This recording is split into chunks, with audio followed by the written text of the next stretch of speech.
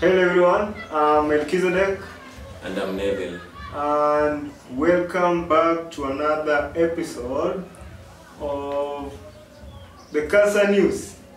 So It doesn't have a name yet. yeah, we don't have a name, but you know, we're just here Cool. talking about The KASA news. about KASA news, like anything related to space and anything related to our project, which is KASA. KASA is an abbreviation for Kibera Aeronautics and Space Academy, and what we do is to teach kids and young people from Kibera to dream and actualize their dreams in making the world a better place through space exploration.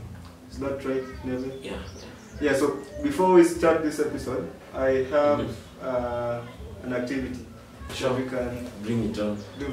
Liven up the atmosphere. Okay, so this is what we are going to do. Mm-hmm. So you are going to draw a square using your left hand. So draw a square. So let's do it together. Just do it. Continue doing it. Again. Yeah. Draw your square. Draw your square. Now, with your right hand, you are going to draw a triangle. So you Okay. have two shapes at the same time, simultaneously. So continue drawing your square. Okay. Now draw. Now do at the same time draw your rectangle, your triangle rather, and the square. Do you see what he's doing? That's not what I've told you to do. You are just doing it. This is hard. So the idea is human beings, we were made to single task. So we are always just multitasking, but it's not our thing. We are designed. We have, you know, the way we have evolved to single tasking, not to multitasking. You know what I mean? Yeah, I get you. Yes, Can you actually do that? Can you actually? It's really hard unless you're a genius. You can do it, or if you practice, like Guys who do juggling. yeah. Actually, the guys who do juggling can do better. Have you seen this Chinese kid who is solving 3 Rubik's cubes while juggling them? Took him less than 5 minutes. Can't remember the exact amount of time. Yeah. So I can't even like do the simple. So I'm really into single tasking. I can't do two tasks. I'm bad at multitasking. Yeah, Even at work. So that's one of my challenges. Nice. It's not a challenge actually. It's my superpower. I can only single task. Yeah, it allows you to focus more on what you're doing. So, yeah. So today we are going to talk about some topics related to space exploration. Yeah. And at last we are going to talk about our project. We have a campaign. We are running a campaign right now. We are at $72. We are expecting to raise. It at 57. No, somebody else has just donated. Nice. So you have not checked it. Nice. Yeah, but we are at $72. We expect to raise $3,500 by the end of the next. By the end of December, we should have $3,500. The amount is meant to help us source funds. Actually, we are sourcing funds to help us develop the microcourses and also to buy the equipment for the sessions. Yeah, right? Yeah, that's $72. Nice. So we are doing pretty good. So you are going to take us through the first topic, so we can talk about the campaign as we do. Yeah, sure. So the first topic, the first thing that we are going to discuss today is Fermi Paradox. Yeah. I don't know what Paradox. that means, like honestly. Yeah. So you are going to explain it to us what's Fermi Paradox. Yeah, and I intentionally didn't want you to know more about it. Just wanted to introduce the basic concept. Okay. So what you're going to do today is more of an introduction rather than an exhaustive technical and scientific review of the Fermi Paradox. Anyway, so this guy is called Enrico Fermi. Yeah, Enrico Fermi is a scientist, I think. So Enrico Fermi was taking lunch with his colleagues, and he thought about, he had this paradox in his mind, like, if there's so many stars, there's so many galaxies, and some and a whole lot of other factors, why hasn't intelligent life developed in any other part of the universe? So and like, if it has something like developed, aliens? Exactly, something like aliens. So essentially, let me just read it off Wikipedia. Okay. This is a more convincing argument. So there's this other guy called Michael Hart. So he formalized what Enrico Fermi was saying in a paper. So part of the things he said is, just reading it in verbatim, there are billions of stars in the galaxy that are similar to the sun, right? Yeah. And many of these stars are billions of years older than the solar system, right? That's right. Yeah. Second thing, with a very high probability, some of these stars have Earth-like planets. Yeah, so that's a probability. So we are not sure yet. Yeah, I know but we one. have I know. observed. What's the name? Like the Proxima Centauri B. Yeah, it's like 4.6 billion light years away. Proximus Centauri B. How do you It's spell like it? Centauri, like it's like a Swahili word, Centauri B. Ah. So it's like another solar system, which is a different solar system, and it is suspected to contain life. There are like lots of water in it. So actually one of the ways to determine whether a planet might contain life is the availability of water. Yeah. So they suspect that Proxima Centauri B has some water in it. Yeah. I'm not sure about the official stats, but I think a couple of planets do have water on them. Even if it's in form of ice. Yeah, a couple do. Even there's a moon in Saturn? Yeah. Titan? I've forgotten the Titan. Yeah. Titan. The other thing is, the other thing he said is, let me just repeat what I said. With high probability, some of these stars have Earth-like planets. And if the Earth is typical, some may have already developed intelligent life.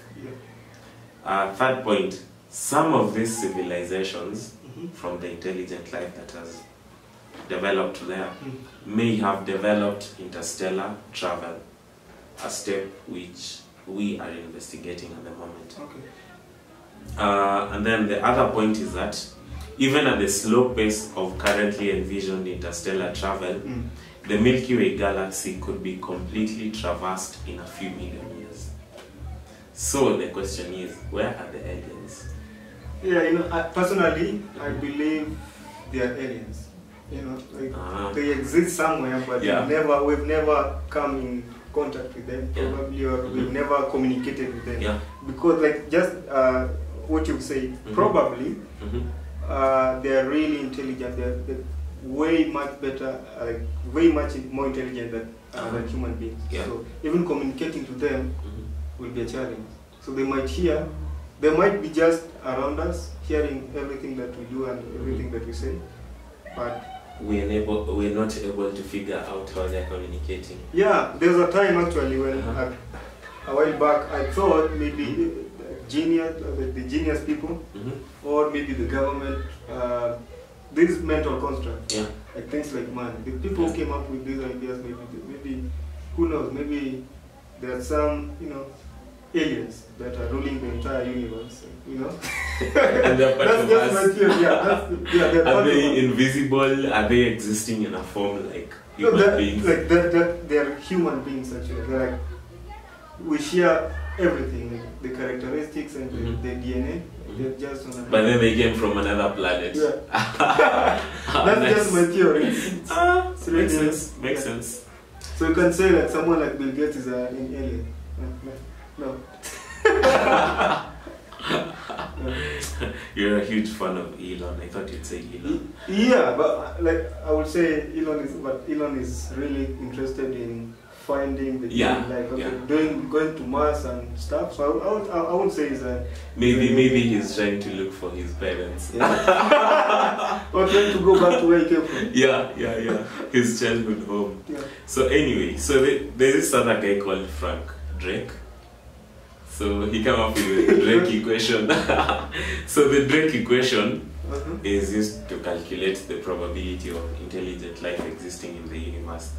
Basically, the number of civilizations in the Milky Way galaxy whose electromagnetic emissions are detectable is equal to the rate of formation of stars suitable for development of intelligent life multiplied by fraction of stars with planetary systems, blah blah blah. Yeah. And that's the Drake equation. Okay. First time I had Drake equation. Yeah, sounded. I was thinking of another person. Yeah. Anyway, so of course people have come up with a couple of possible explanations for the Fermi Paradox. Why we haven't seen the aliens yet. One of the biggest explanations for that is one by this guy called Peter Ward. So he wrote a book in I think 2000 called Rare Earth: Why Complex Life is Uncommon in the Universe. So basically his proposition is that there's a huge number of factors which lead to intelligent life to develop. And it's the probability that those factors are suitable simultaneously is very low. So for instance, this guy was saying that the fact that Jupiter is close to Earth causes Jupiter to attract a lot of asteroids that might actually come and destroy Earth, something of the sort. Yeah. So anyway, so he was saying there's so many factors that are involved. For instance, the moon being around Earth, because of the tides caused by the moon, it's also suitable for development of life, the tides in the ocean. Yeah. So there's a lot of things he said relating to that. Okay. Yeah. So that's an overview of what Fermi Paradox is. Yeah. So anyway, the most interesting bit is possible explanations for it.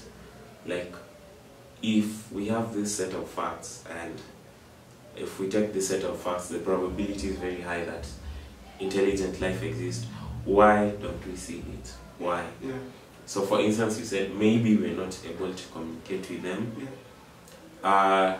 Another interesting point I saw was that maybe colonizing other regions is not the norm in other civilizations.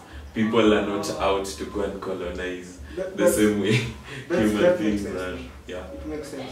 I will say also, maybe they exist, but they are really, really far away from us. Yeah, that's another point. Our radar, like the signals that we've sent, they have not covered a long distance from where Earth is located. So maybe, like it's something like 100 meters radius, 100 meters radius, but you've only covered 5 meters. So who knows, maybe the aliens exist in the remaining 95 meters. If the aliens are so intelligent, then why haven't they developed communication systems or travel systems that are able to reach Earth? Yeah, that's a fair question. I would say like there's no, I don't have an answer for that. So my theory would be we don't know how much intelligent they are, like compared to us. So we are also really intelligent. Probably they are also waiting us to go and visit them. And the way, you know how we are really struggling right now to get to Mars, to get to Moon, to get to other planets and other bodies.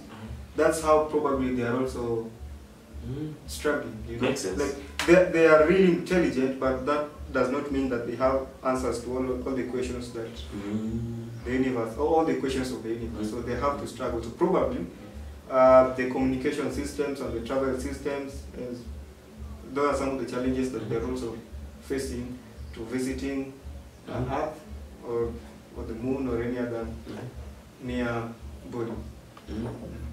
Makes sense. Makes a lot of sense. Yeah. So we should go to the next topic. Just a second. Okay.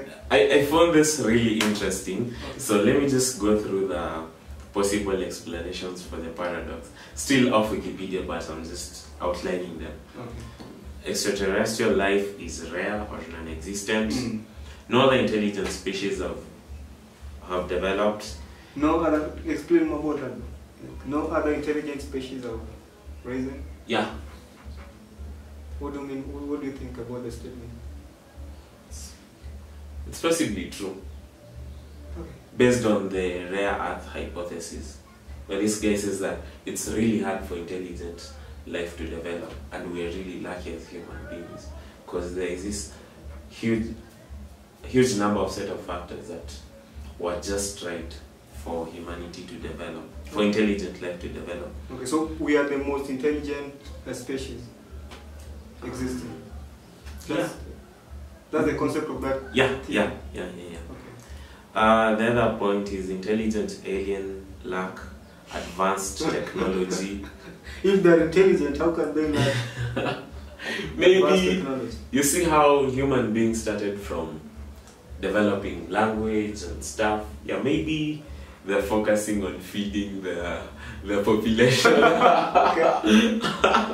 Because human beings haven't figured that out yet. Okay. Just kidding. Anyway. Water world hypothesis. Maybe I should look at that. It's the nature of intelligent life to destroy itself. This was also that's really true. interesting. That's really true. Yeah. That's true because that's what is happening here on Earth. Like things with global warming and nuclear wars and the more we develop, we advance in technology, the more threats we are causing to our species. So intelligent life developed and then they just destroy themselves. Yeah, they blow themselves up, the planet, they destroy the planet and then they start another. That's just in tandem with the next point, is the nature of intelligent life to destroy others. Yeah.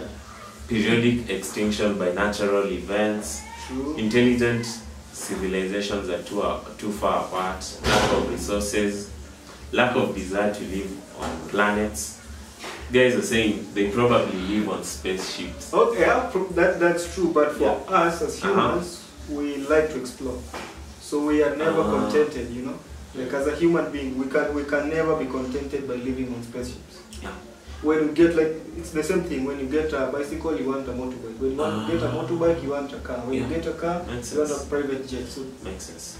The other points, just going through quickly, human beings have not existed long enough, we're not listening properly, they tend to isolate themselves, outcomes between all and nothing, they are too alien, everyone is listening but no one is transmitting, Earth is deliberately not contacted. The aliens decided these guys are too dumb, so we'll just keep them out of the loop. Probably. That's it's dangerous to communicate. And then the final point, they are here, but we are not acknowledging them. I'm a good fan of the last point. UFOs. Yeah, maybe they are here, but we don't acknowledge that they're here. Nice. But this is an interesting topic which we should revisit sometime. Definitely. And we also want to hear from you guys what you think about the Fermi Paradox, whether the aliens exist or they don't exist. Sure.